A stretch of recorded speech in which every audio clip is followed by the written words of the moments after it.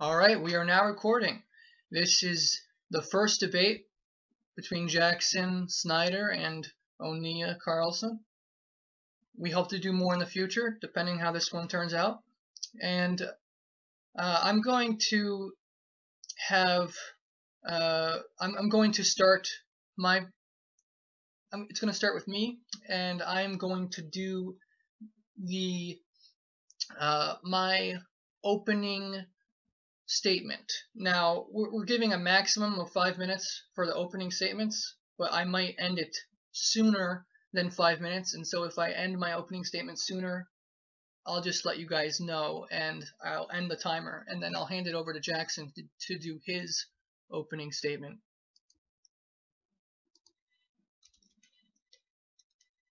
So, 1 second. All right. I'm going to set the timer now to 5 minutes. All right, the time is starting. So, my position, which I will seek to be defending in this debate, is that Paul and James, when they were teaching what they believed was the truth, and they were sharing their views of the scripture, I believe that Paul was actually in agreement with James, just that Paul sometimes worded it in a more complex manner. He focused a lot more on philosophical ideas, whereas James was more of a practical, straightforward approach. And the main approach that I'm going to be making in this debate is I'm going to show endorsements which I believe defend Paul's authenticity of being a valid apostle and in harmony with James' teaching. So I'm going to show endorsements from his letters, from other parts of the New Testament, and from other writings, early ancient writings. And then I'm also going to be using the Dead Sea Scrolls to show, because according to Jackson's position, the teacher of righteousness in the Dead Sea Scrolls is none other than James. At least he has said that in the past. His perspective is that the Dead Sea Scrolls are actually focused on James. But there's a problem with that, because I have found some writings in the Dead Sea Scrolls which say some things very similar to what Paul says. So the basic idea, the basic concept is, if I can show that the Dead Sea Scrolls are saying the same type of language as Paul is saying, then if you're going to reject Paul for using that language, then you're also going to have to reject the Dead Sea Scrolls. But if you reject the Dead Sea Scrolls as being contrary to James, then that's the entire argument, because Jackson suggests that, for instance, the Pesher Habakkuk is actually a veiled description of Paul being a heretic, if I understand his position correctly. And so, but if the Dead Sea Scrolls are teaching the same thing that Paul is teaching, then the Dead Sea Scrolls would be invalidated on the same basis. So that's going to be mainly what I would be seeking to prove in this debate. And then I will also be, I have no idea what Jackson's going to be saying for his position, what he's going to try to throw at me. So I will also be hopefully adequately defending against what he says, defending Paul against some of his accusations. But so that's basically what my position is in this debate. So it hasn't been quite 5 minutes yet, but I'm going to end my opening statement now, and I'm going to hand it over to Jackson Snyder. So thank you, Oni. I appreciate it. Yeah, I thank you all for coming.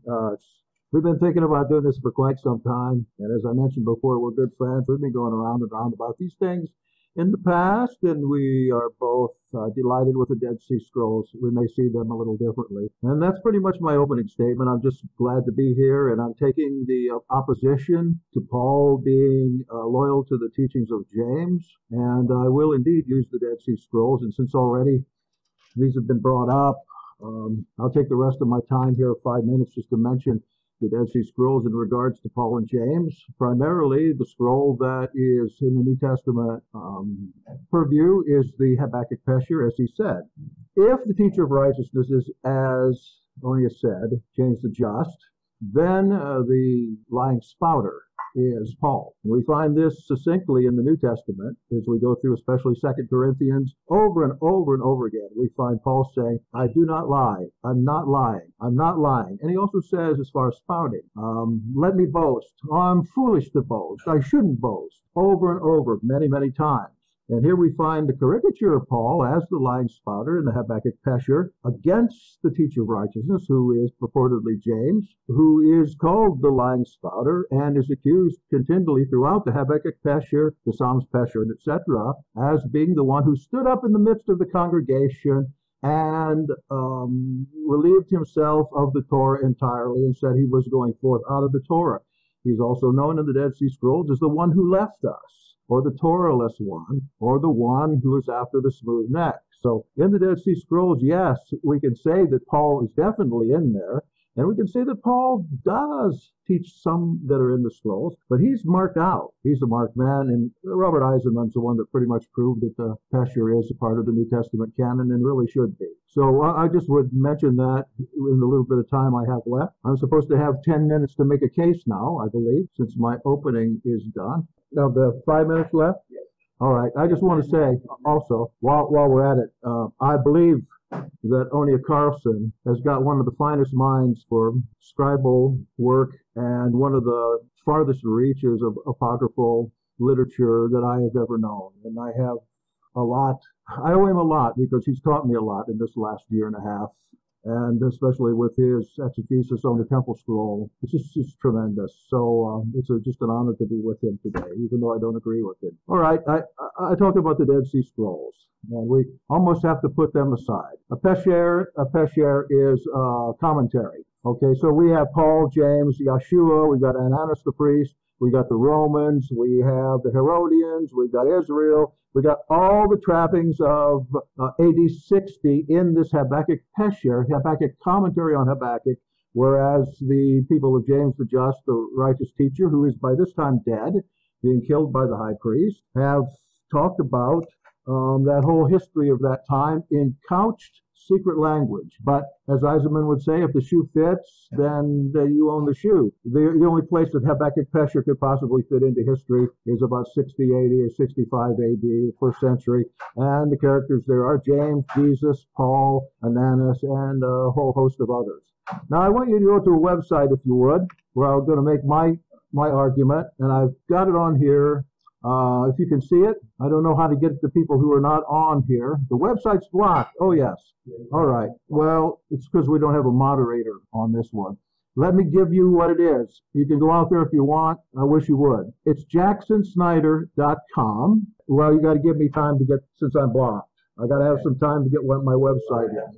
This is outside the 10 minutes. jacksonsnyder.com, SNY, Yah, Y-A-H. Please turn your mic off, Barbie. /2014/HNR. No, I've got to get the website up first. /debate/ HTM. One more time through. As soon as I get the website out to you, because I got to have you follow it, then I can start that 10 minutes. I'm just blowing right now. jacksonsnyder.com /Yah, Y-A-H, /2014/HNR/debate.htm. All right, I can't give it again. All right, I have to get it myself now. All right, you can start the 10 minutes now. All right, first we're going to start with the Epistle of James, right at the very top, first chapter, first verse. Yaakov, a servant of Elohim, and now the Master Yeshua, HaMashiach, to the 12 tribes in the dispersion. Well, we're going to assume that this came from the Hebrew or Aramaic language. In that language, the word for dispersion is galut, or galat. depending on how it's used in a sentence. He says greeting. Now we're going over to Galatians chapter 1, verse 1, where Paul is saying, Paul, an apostle, not from man nor through man. Please take a look at that, because we'll find throughout this, Paul does not get his shmikah from anybody, but he claims a heavenly shmikah. But through Yeshua HaMashiach and God, actually I should say Jesus Christos and Theos, the Pater, who raised him from the dead, because Paul writes in Greek, and all the brethren who are with me to the churches at Galatia. The point I'm making here, same as the scholars will make. James and Paul are writing to the same place, to the church at Galatia, or the church in the dispersion. It's the same word, Galatia in Greek and Galut in Hebrew. Now, in Galatians, we have Paul speaking of my gospel, if we want to look down a little bit. Whether one can believe Paul's gospel or not is a matter of whether one can believe Paul or not. We must divorce Paul from Luke's writings entirely, which were concocted 30 years after Paul's death from the antiquities of Josephus. No place does Paul talk about a Damascus Road experience or anything like that. What we're trying to find in our walk of faith is the beginning of the gospel of Yeshua HaMashiach, son of Elohim. But what we find in Galatians 1, 6 through 9 is Paul saying, I marvel that you in the dispersion, you in Galatia, are so soon removed from him that called you into the grace of Messiah to another gospel. If there was another one, some that trouble you, who would pervert the gospel of Messiah. Later on, he's going to tell you who is perverting the gospel of Messiah. But he says, but though we or an angel from heaven preach any other gospel than we have preached to you, let him be accursed. Again, let him be accursed. Note again, James and Paul are writing to the same people. Obviously, Paul is countering the people from James, and we find that in verse 11. When Kepha came from Antioch, I opposed him to his face, etc., etc. Let me see. So he gives Peter the dickens because he won't sit anymore with the Gentiles once the people from James comes down. Before certain men came from James, he ate with Gentiles, but when they came, he drew back and separated himself, fearing the circumcision party. That's James' party. Barnabas left. Kepha left, all those of the Jews left the table, and then Paul is very miffed about this, but it's Paul's gospel that comes to the fore here, not the gospel that comes out of Jerusalem, the gospel of James. We could talk about James being the successor to Yeshua, having hands laid on him and being left as the mevaker of the entire movement throughout the world, and that Paul has in several places said that he did not have to answer to anybody, but that his gospel came from somewhere else, which includes the keeping of the Torah, faith and works. So I'm looking through Romans a little bit, and Paul is talking about Gentiles who have a law unto themselves, even though they don't have the law. In Galatians, he talked about the law being a schoolmaster. But if one does not have the schoolmaster, how can the one be converted and then have the law in their heart, that is in their mind, if they never had it in their heads? He says their consciences confirm this. And as a matter of fact, in the Corinthian church, we find the confusion that comes from that place comes from this kind of a gospel where one's conscience is one's guide instead of the written Torah. We can go on and on. He talks about the mystery kept silent concerning his gospel, and remembering that if we don't conform to his gospel, we may be accursed. And if anyone, even an angel, would bring you another gospel besides me, let him be accursed. So he is directing what he's saying to James, and I'm going to prove it if I have time. How much time I have left? Okay, good. Let's go down a little bit to some parallels. If we take the Epistle of James and we take Galatians, what we find there is an incredible, incredible parallel. As I mentioned, they're both writing to the same place. I'm going to prove that now by going verse from verse through both the Epistle of James and the Galatians and showing you some major correspondences between verses. Look, for instance, at the parallels. James, servant of Elohim, and Yeshua HaMashiach to the 12 tribes in the dispersion. We already did that. Paul, an apostle, not from men, nor through man. And we see Galatia and Galut there just in the first verse. Okay, James comes from the Lord, Jesus Christ. Paul the apostle does not come from men. He wants to make sure that he is known not to have come from James because he is addressing James here, just as James is addressing him. Jump down a little bit. You can study this when you want to, if you'd like, but right now I'm just going to try to find a couple places here. Verse 10 of James, for whoever keeps the whole law but fails in one point has become guilty of it all. For he who said, do not commit adultery, also said, do not kill. But if you do not commit adultery, but you kill, you become a transgressor. He's talking about doing all of the law, not just part of it. So speak and act so as those are to be judged under the law of freedom. He calls it a freeing law. He's not talking about the gospel of Paul here. He's talking about the Torah. Can his faith save him without the works? And on the other side, in Paul's part of this, of the parallel, a man is not justified by works of the law, not in any part, but through faith in Yahshua the Anointed, and we have believed in the Anointed Yahshua in order to justify by faith and not by works of the law. Next one, 20. This is the important one. I've got 2 minutes to do it. Paul said, I'm crucified with Christ, nevertheless I live, not me, but Christ liveth in me. He says that he died. He was crucified. Paul doesn't live anymore. The spirit of Yaakov's brother has come out of the dead man on the cross and come into Paul and now lives inside of Paul. And Paul says that he is but a shell of a man. Nevertheless, I live by the Spirit of Christ in me. He is a walking shell with Christ living in him. And he calls others unto him because now Paul has become the Gnostic Messiah with the Christ Spirit that's come into the hollow man. Now what does James say to that? James knows all about this. It's his brother. It's the spirit of his brother. Do you want to be shown, you shallow man? James says in the parallel. But that word shallow in the Greek means empty man. You empty man. Paul has become an empty man because he's emptied himself out and claims that the brother of James who died, Spirit, now lives in him, and that the only way he lives is by the Spirit of James' brother. What in the world would you think if you were James? Would you think that he was teaching the same gospel as you? Even James never claimed such a thing as that. And then there's the matter of works, righteousness, and faith, which you already know about. Time's up for me. Thank you for listening. Sorry I yelled so loud, I get excited. All right, don't start the timer yet, but so now what we're going to be doing is I'm going to critique what he just said, but I only get 5 minutes to do that. And then after I critique it, then he's going to get 5 minutes to reply to my critique. If he has anything to say to defend against, if I say any things which try to poke holes into his stuff. So I'm going to start the 5 minutes now. So in Jackson's, what Jackson shared with us, there was I noticed a lot of reading into these letters.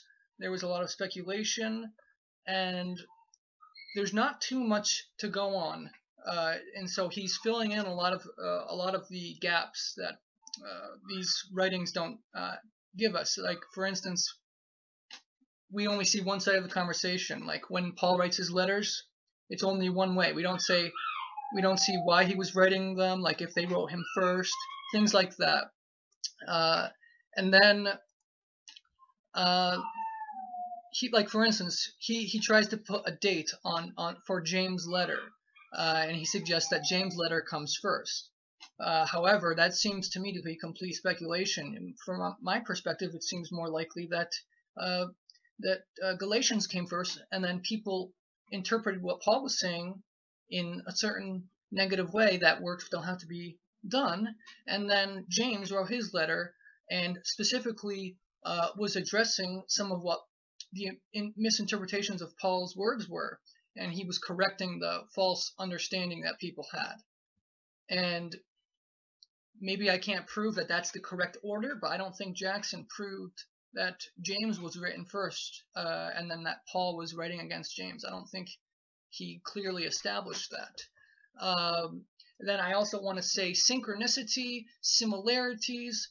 I have seen examples in real life. I've done research online where, for instance, identical twins. There are many examples of identical twins living very similar lives. There's this one guy I remember. They both were separated at birth. They were named the same name by their adopted parents, but the parents did not know each other. They did so many things the same. They even ended up marrying the same.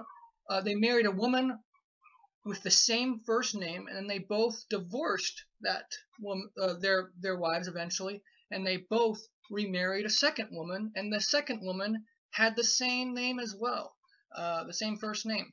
And there was many examples of identical twins having major similarities. But the fact is that these similarities there was a relationship, but you have to be careful of what caused the similarities.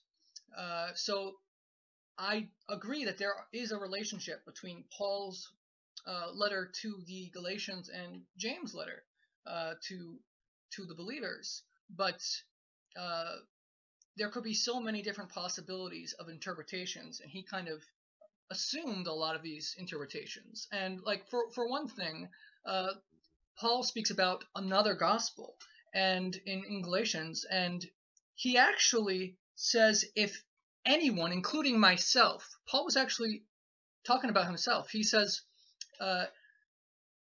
if any man or if anyone preach any other gospel unto you than that which ye have received, let him be accursed. In the verse prior, he said, if we or an angel from heaven preach any other gospel unto you than that which which we have preached unto you, let him be accursed. So he's saying, if I'm preaching to you something, if I or anyone else, even an angel, am preaching to you something different than the gospel that was first preached to you by all the apostles, then let him be accursed. He's including himself, because he says we. Even if we preach another gospel, let that person be accursed. And the conscience law, the law of Moses in Deuteronomy chapter 30, it actually says that if someone says you have to go across the ocean or into the heavens to receive the law, don't listen to them. The law is in your heart and on your mind, that you may do it, that you may obey the law, and that you may have life. And so that is an endorsement of the law being written on our hearts, and that we don't need the book of the law to be saved, or to be righteous enough. We can actually, if we perfectly follow the spirit of truth, and it can be on our minds and in our hearts. And now some of the other things that Jackson said, I'm going to address in my presentation of my evidence. And now my 5 minutes is up. So thank you. I think it's a response to critique 5 minutes. First of all, dating. I'm an expert in dating, but I don't have to rely on my own expertise to do that. I've been doing it a long time. The date of James' letter is dated by James Robinson, the top guy in the business, at 50. Eisenman, our friend, dates it at about 50 or 60. Kenneth Hansen, University of Florida, dates it at about 55. Schoenfeld, Hugh, the pioneer of the Hebrew Roots movement, dates it at 45 to 50. All right, so as far as the dating of the James letter, it's not the old scholarship anymore where it's 150, 200. Now we're back to the square where we are working in the first century and during the time of the Habakkuk Pesher. Second of all, regarding those Dead Sea Scrolls, there's nobody that can be called a lying spouter, especially when you read 2 Corinthians and you read the letter of Galatians. And if that's a New Testament text, as many are saying these days, there's nobody that talks about lying, spouting, and boasting like Paul, nor fits the historical profile in such a way. And nowadays, it's pretty much taken for granted that the Habakkuk Pesher is about Paul and James. I've got teachings on that if you like. Paul says if you listen to another gospel except the one we preach, he's using the professorial we there, speaking of himself. How can somebody preach a gospel different than he himself preached it when he preached it? Professorial we. If you ever went to college, you know all the professors say we, speaking of themselves. Also, the law cannot be installed in the heart. until it's first learned by the eyes. Look, Jews grew up, Israelites grew up with Torah, and when they were converted, it was written on their hearts. Gentiles, on the other hand, people like us, we don't know anything about the Torah. I think the biggest proof of what I'm saying is the Christian faith, for instance. They all say the Torah is written on their hearts. They all do. And they're all spiritually filled and they're all converted. But they don't keep Torah. What better proof could you have but that which is staring you in the face at all the time? So that's my defense against that particular rebuttal. And I thank you. I'm through. Thank you, Jackson. I appreciate that. I wish we had longer time because I would have liked to have been able to. I'm not starting the time yet. I'm just saying I would have been able to to have responded a little bit more to some of the things that he said, but there wasn't enough time. There was only 5 minutes in that critique. But so it is now my turn to do my presentation of my evidence that I have found, and then I'm going to let Jackson critique, and then I'll respond to the critique. So let me 1 second.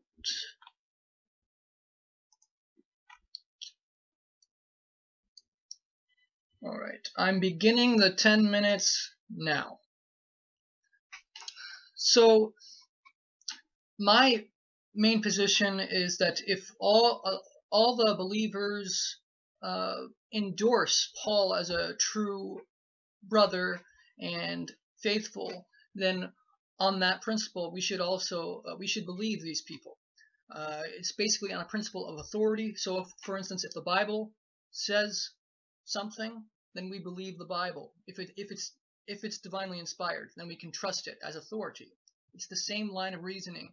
If true believers who are reliable, we consider them divinely inspired, or maybe not divinely inspired, but wise men who are righteous, if they endorse someone, then that person is most likely to be a valid person. And so I also want to note, though, that many of Paul's letters were not actually written only by Paul. For instance, 1 Corinthians and 2 Corinthians were written by, 1 Corinthians was written by Paul and Sosthenes. 2 Corinthians by Paul and Timothy. Almost all the letters are written by Paul and Timothy. 1st and 2nd Thessalonians, Paul, Silvanus, and Timothy. And then Galatians was actually not written by Paul only, but it was, if you read in the beginning of the letter, it says, Paul and all the brothers with me to Galatia. So I wanted to mention that. And then also there's endorsements in many of Paul's letters. For instance, in 2 Timothy 4, you see he says, greet this person, and this person greets you. This implies that they are on good terms with each other. Paul wouldn't say this person greets you if they hate each other or are enemies. Likewise, he wouldn't say greet this person if they're not in harmony with one another. So you're going to find that almost in all of his letters. Near the end, you're going to find the endorsements, and there's a lot of people he lists.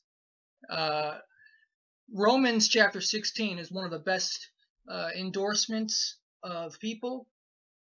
He has a huge list in Romans chapter 16 of the people who he tells you, greet those people because I'm in harmony with them, and these people greet you too.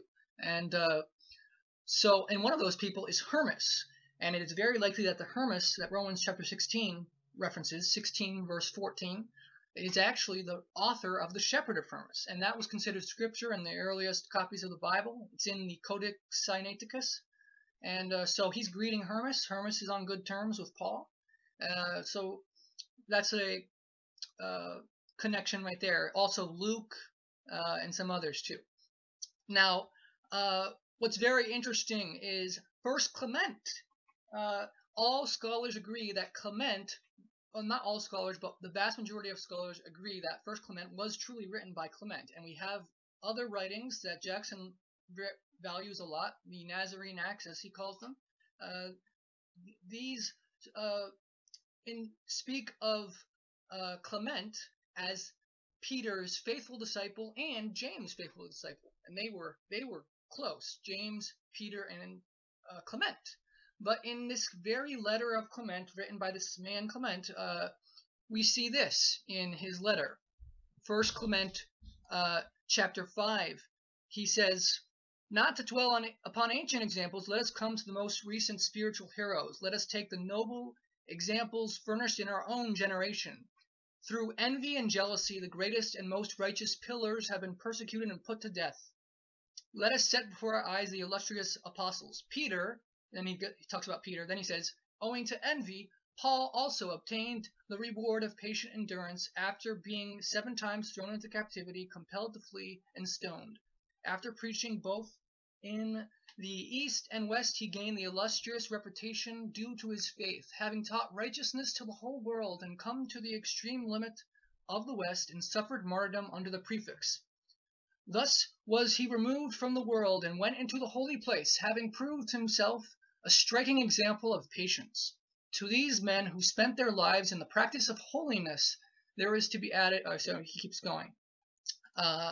Then elsewhere in 1 Clement, chapter 47, he says, "Take up the epistle of the blessed Apostle Paul." Well, according to Jackson Snyder, he's the cursed Apostle Paul. But so the blessed Apostle Paul. What did he write to you at that time when the gospel first began to be preached? Truly, under the inspiration of the Spirit, he wrote to you concerning himself and Cephas and Apollos, because even then parties had been formed among you.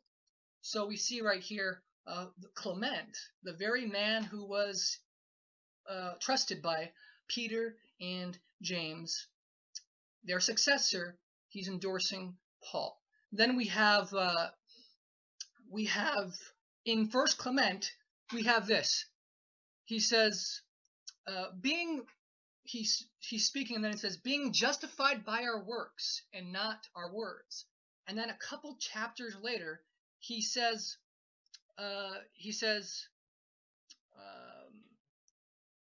let's see here.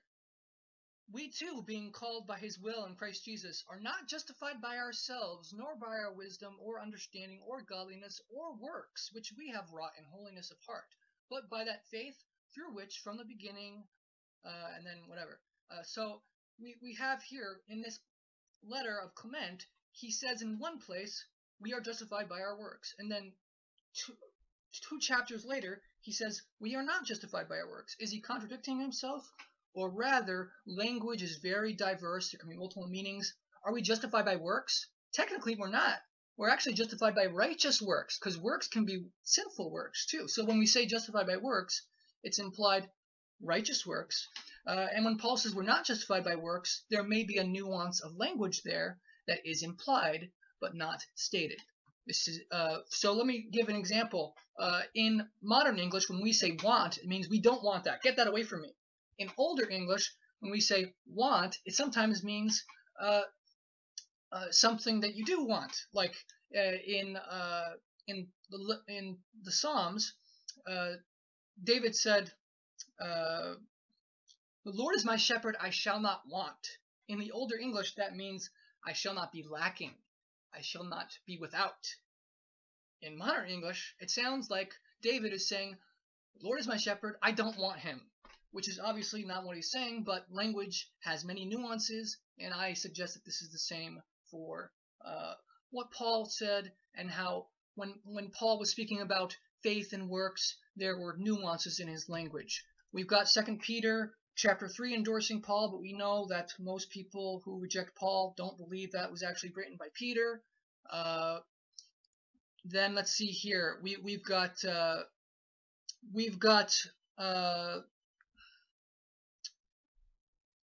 there's not a lot of time left. Let's see. Romans chapter 2. If you read Romans chapter 2, you see basically he says we have to keep the law. We're justified by the law. He says we will be judged. All who sin will be judged for their sins. It's not the hearer of the laws. It's not the hearers of the law which are justified in the sight of God, but it is the doers of the law who will be justified. That's what Paul says. It is the doers of the law who will be justified. Verse 13 of chapter 2 of Romans. And then we've got Paul says, on the contrary, we establish the law. And then it says, 1 Corinthians chapter 6. I'm going to show you how Paul actually teaches we have to stop sinning to be saved. 1 Corinthians chapter 6. Do you not know that the unrighteous will not inherit the kingdom of God? Do not be deceived. Neither fornicators nor idolaters, he gives a list of sins, will inherit the kingdom of God. And such were some of you. But you were washed, you were sanctified, but you were justified in the name of the Lord. And then it goes on. Galatians says the same thing. Chapter 5, he speaks of he says, now the works of the flesh are evident, which are, he gives a list and says, of which I tell you beforehand, just as I also told you in time past, that those who practice such things will not inherit the kingdom of God. But the fruit of the Spirit is, and then he gives the fruit of the Spirit. And then he says, bear one another's burdens and so fulfill the law of Christ. He says, each one, let him examine his own work. Each one must bear his own load.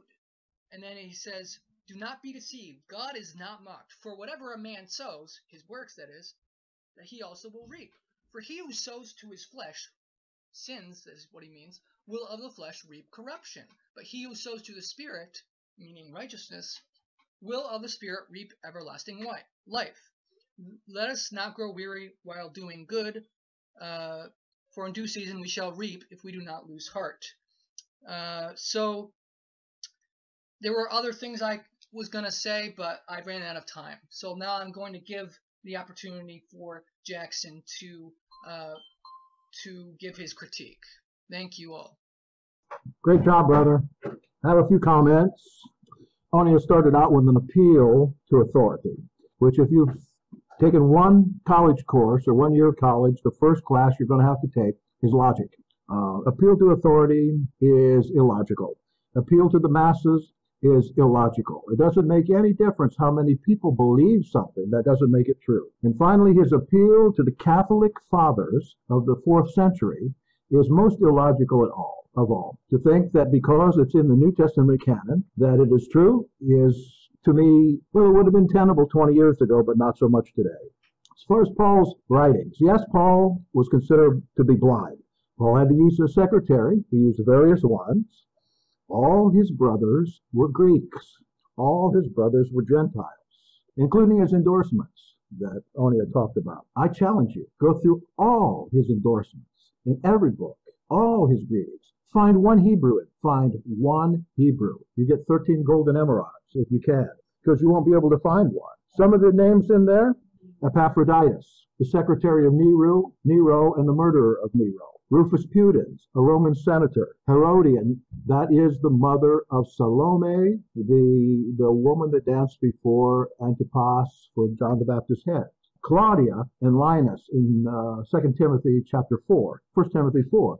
Two Druid, a princess and a prince. Aristobulus III in Romans 16. Aristobulus III was Herod Agrippa's brother. Seneca, he writes to Seneca, Nero's guardian for 13 years, who read to Nero Paul's letters and exposed all those Greeks and Romans at the end of the book of Romans to Nero for him to round up when the time came for him to set fire to Rome.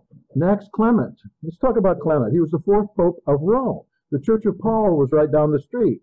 If you look at the history books, there were 2 Flavius Clemens, at least. There were 2 of them. Check and see. Onieh's got the wrong one there. Next, Paul changed his theology from Romans to Galatians. He said, I'm through with this. I'm going to the Gentiles. When in Rome, I'm going to do what the Romans do. To every Roman, I'm a Roman. To a Hebrew, I'm the Hebrew. And then he has to come back, as recorded in Acts 21, to the temple to do obeisance to James and the elders by shaving his head and the heads of these other guys. And they already knew him by reputation that he was teaching Gentiles that they did not have to keep the law anymore. Colossians, citing Colossians, that's a pseudo-Paul letter, that it's a Gnostic letter from one chapter to the other. It's pure Gnosticism. Paul didn't write it. Okay, Paul's lists of sins are not Torah. The 15 in Galatians are not Torah. The ones in Colossians, they're not even his. It's hard to get by Galatians chapter 3 and James' epistle. It can't just be put aside as a coincidence. It is, in fact, a back and forth conversation about faith and works that ends up in Paul saying that anyone that preaches the gospel of James is to be accursed. I'm done with that critique. Thank you. I don't need the time. With that, I addressed everything he had. What's I'll next? start it in just a little bit, but thank you, Jackson, for your very infuriating critique. But Just joking. But so let me see here. All right, so I'm going to start the 5 minutes of my response to his critique now. So first of all, he talks about the appeal to authority being a logical fallacy, and actually that is not the case. It is sometimes a logical fallacy, but it's not exclusively or always a logical fallacy. For instance, we use appeal to authority very often in the court system. Without the authority of the witnesses, for instance, then we can't actually prove anything. A crime happened. The very foundation of justice is based on this principle of authority, and so the fallacy of appeal to authority is more about blind appeal to authority, ignoring the evidence and just saying, okay, well, the authority says it, so it has to be true. First, you have to prove that the authority is reliable, and then you also have to look into other evidence as well to see if the evidence reconciles with that authority. The basic approach I do is logic is the chief authority, and then there's a second authority underneath it. Scripture I view as a very high authority, divinely inspired. That's God's words. I'm going to believe whatever God's words say unless it's illogical. If I can prove it's illogical, then I'm going to reject what the word says. But otherwise, I will accept the authority. I don't believe that is a logical fallacy, but I'll leave to you guys to judge that.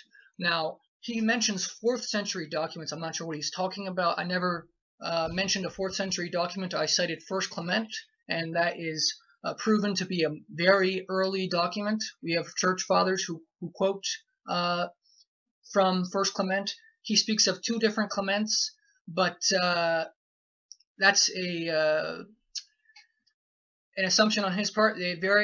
Many ancient writers believe that they were the same Clement. He makes 2 different Clements because that can't reconcile with his viewpoint. I really don't see the evidence that this writer of 1 Clement was anyone other than the true Clement that Peter and James were in harmony with. And then, when Paul says, to this person I am like this, and to this person I am that, it is he's not saying he'll change his beliefs or change his message. What he's saying is he tries to accommodate for differences people have, and he'll try to, as he said in one of his letters, if eating meat causes someone to stumble, I'll never eat meat again. That's the type of thing he's talking about, of humbling himself so that he does not cause people to stumble, but that he can bring people to the faith. Now, lack of endorsements in Paul's letters of Jews, the very likely reason there's so few Jews in his endorsements is probably the case that there were almost no Jews who were converts. If you look, the majority, the prophets tell us that the Jews, very few were going to convert, whereas the Gentiles were going to be in mass convert. And then secondly, most of the Jews were in a few, like they were not in all the churches dispersed everywhere throughout Europe. There were Jews throughout, but they were not in every church area. And Paul, for instance, he did not speak of so-and-so apostle, Hebrew apostle greets you, because those apostles were not there to give him that message. The apostles were told to go out into the nations, and so they were gone. All the endorsements that he was giving was from people he received in person who they had close contact with, I believe. He speaks of pseudo letters of Paul. I'm not sure why he said that. I mean, I didn't even quote from Colossians, but he mentioned Colossians. I'm not sure why he said that. He said the list of sins that Paul speaks of is not in Torah, but I the list, I see his sins are in Torah. I see his sins being Torah. He's not going to list all the sins. James doesn't even list most of the sins in the Torah. He barely lists almost anything in the law.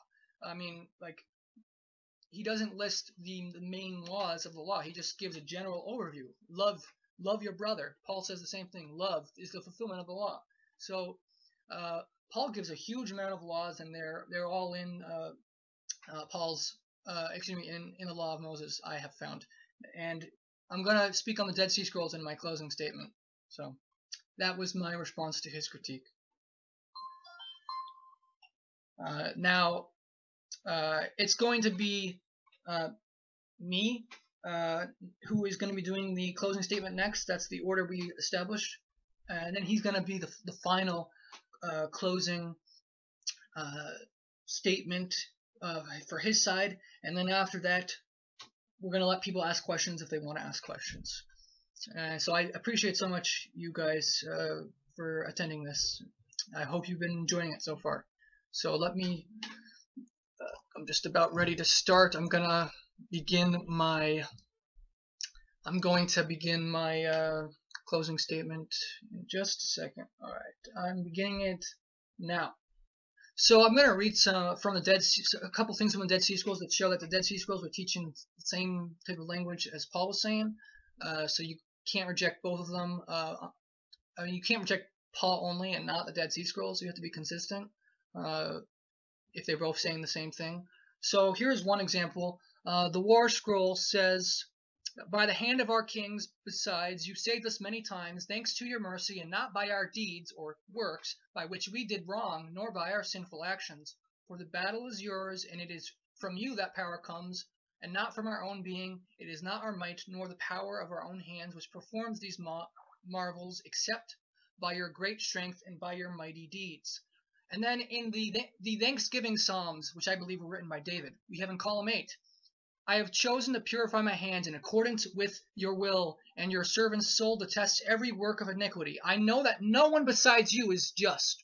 Another translation is righteous.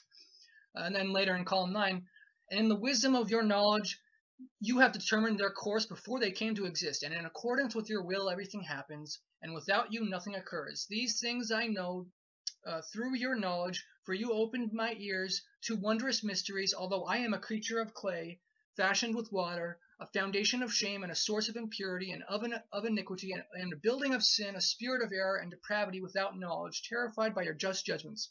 What can I say which is not known, or declare which has not been told?" And then I'm going to skip this one. Let's see. Community rule. This is the main Essene document, central Dead Sea Scroll document. Community rule. Column 11. "However, I belong to evil humankind, to the assembly of unfaithful flesh. My failings, my iniquities, my sins," there's like a word missing, "with the depravities of my heart, belong to the assembly of worms and of those who walk in darkness. For to man does not belong his path, nor can a human being steady his step, since the judgment belongs to God, and from his hand is the perfection of the path. By his knowledge everything shall come into being, and all that does exist he establishes with his calculations, and nothing is done outside of him. As for me, if I stumble, the mercies of God shall be my salvation always. And if I fall in the sin of the flesh, in the justice of God, which endures eternally, shall my judgment be. If my distress commences, he will free my soul from the pit, and make my steps steady on the path. He will draw me near in his mercies, and by kindnesses set in motion my judgment. He will judge me in the justice of his truth, and in his plentiful goodness always atone for all my sins. In his justice he will cleanse me from the uncleanness of the human being and from the sin of the sons of men, so that I can give God thanks for his justice and the Most High for his majesty." And then I want to say Ephesians chapter 5 also has Paul speaking about we have to be righteous. He says, chapter 5, of course, Jackson says this is not written by Paul, but I believe it is. "But fornication and all uncleanness or covetousness, let it not even be named among you, as is fitting for saints, neither filthiness, nor foolish talking, nor coarse jesting, which are not fitting, but rather giving of thanks. For this you know, that no fornicator, unclean person, nor covetous man who is an idolater has any inheritance in the kingdom of Christ and God. Let no one deceive you with empty words, for because of these things the wrath of God comes upon the sons of disobedience. Therefore do not be partakers with them. For you were once darkness, but now you are light in the Lord. Walk as children of light, for the fruit of the Spirit is in all goodness, righteousness, and truth, finding out what is acceptable to the Lord, and have no fellowship with the unfruitful works of darkness, but rather expose them. And then finally, there are no writings attributed to the apostles which speak against Paul, and I have found a writing by Peter and Clement where Peter basically says, we thought evil of Paul. We got deceived by Paul and thought that Paul was trying to, that he fell away from the faith. But we were wrong. We realized he was not. He did not fall away from the faith, and he was faithful to us. So the closest you can get in extra writings, ancient writings, is that they did have suspicions, but it was proven wrong. So I do know of some documents that speak of that, but there's no documents which condemn Paul. And you would think that there were if that was the case. So that's the end. That's my closing statement. All right, thank you so much. And I'm going to hand it over to Jackson Snyder, and he will do his closing statement. I wish I would have been able to do more, like had more time to share some more stuff, but I was unable to do that. If you have any more questions about some of my evidence for what I believe, you can do that in the question and answer after, or message me on Facebook. But otherwise, the same thing for Jackson. If you have questions for him after he gives his closing statement, then please, by all means, ask him, and you can also contact him on his accounts. Again, thank you, brother. A couple of things I want to mention about Onieh, because he mentioned a few things about me. His perspective comes from a canon of 220 plus books, which, despite contradictions, he believes them all to be true, including lots and lots of Christian apocrypha that are nothing more than fiction, which he takes from as part of his theology and philosophy. Nobody can do better on filibustering the Dead Sea Scrolls than Onieh Carlson. He's the master of the scrolls, no doubt about it. But Paul didn't write any of that stuff that he said. Paul didn't write one word of it. And Paul is portrayed in the scrolls as a lying spouter, not one that is among that group of the scrolls people, but one that is an apostate from it, and in several places. As for me, I expect most of you are pro-Paul, and I am too. Paul has some exceptional stuff. He's a genius, and he's probably the most influential person that ever lived on the earth. However, that's not what the debate is about. The debate is about whether Paul was on the same page with James or not, and what you need to know is what James believed and what Paul believes. And the best place you can find that out, where they mesh and don't mesh, is in Galatians chapter 3 and James chapter 2. Those are what I put on the board for you to study. You can see whether they are of one mind or not, and whether Paul, in his dismissal of the circumcision and table fellowship, can possibly be in the same religion as James, because if James would have done that, he would have been stoned. Now, as for me, I let you know about the Habakkuk Pesher. I let you know that Paul didn't write the Dead Sea Scrolls. I gave you the knowledge to go out and check for yourself in the dispute between Paul and James in those messages that I just mentioned a minute ago, and I dated those for you to the same time. You got to consider my gospel versus his gospel. You got to consider that Paul and James were enemies, that Paul tried to kill James when James was on the temple steps, according to the Clementine recognitions, the same thing that Onieh mentioned. Paul hit James with a stave and knocked him down and broke his legs and left him for dead before Paul got his so-called conversion. And in the Clementine material, Paul is not a friend to James. Not at all. Okay, I told you about the dating of the James letter. I told you about Colossians chapter 2 to read it carefully and see what the theology is there, that it is indeed another gospel entirely. I told you about Paul exclusively in Romans and throughout his scripture, talking about my gospel as opposed to their gospel or any gospel, including in Galatians chapter 1. I mentioned that the law can't be on the heart unless it's on the mind. The Torah has to be studied. That's the problem with the Corinthian church, is that it was Paul's church. And if you'll read the first few chapters, there's every kind of problem in Paul's church because of the idea of the Torah written on the heart. Okay, let's see. I told you about the various people that Paul was writing. He was writing to Seneca, Nero's guardian, to Epaphroditus, Nero's secretary, to senators of the Roman Senate. Do you think that these men would have gone along with the circumcision or gone along with the idea of poverty that James did, or the idea of the food laws that James did? Not a way Herodias is going to do that, get circumcised. He's a brother to Herod Agrippa. He lives in Rome, he's royalty, and so are most of those other people in there. And again, it wasn't because there was no Jews up there, converts. There were plenty of Jews up there. That was not Paul's mission. His mission was to Gentiles, and he could not circumcise Gentiles because it was against the law in the Roman Empire to do circumcision. That was a death penalty. It's called the Lex Cornelius. Look it up, please. Check it out. Circumcision was illegal. Would James say, Paul, you can't do but part of the Torah up there? I don't think so. I think they moved away from each other. Not that Paul was wrong. I never said Paul was wrong. I only said what the debate is about. Is James and Paul's theology the same? They're not. Time is up. Thank you. It was a lot of fun. Good thing I took my tranquilizer beforehand. You guys we have finished the debate. Some people recommended the possibility of having a question and answer following the debate for however long. We didn't decide how long it would be, but if you guys are interested in that, you can ask us some questions, and I'm sure we'll be happy to. Okay, Jackson says we should do a question and answer, not on this, but we will do it on other mediums instead. So that's it for today. Thank you all for attending this debate. We hope to do another one in the future. Oh, can you tell us who you think won the debate in the comment box below? If you're interested in sharing your opinion on who you believe argued the better position.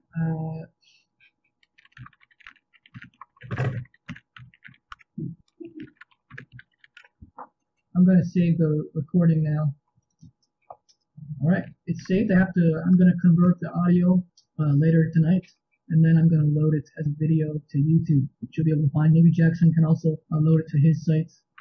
I appreciate so much you guys coming, and hopefully we can do some follow-ups in the future. Just want to say thanks again. It was fun. It was low pressure. I'm sorry I was yelling, but I love that kid, and we want to encourage him as much as we can, because with that kind of mind, with his grasp of languages and scrolls and apocrypha, he could go far. He needs your prayers. Pray for him.